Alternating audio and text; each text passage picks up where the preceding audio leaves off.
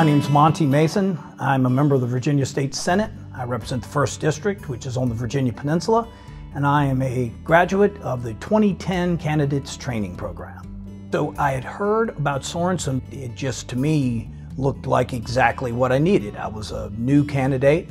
I was going to run against an incumbent if I ran, and I wanted the professionals to help me with the lay of the land. In the state Senate, particularly with 40 members, you have to work with folks every single day closely. We work to promote the civility of discourse, the congeniality of debate. It is needed more now than ever.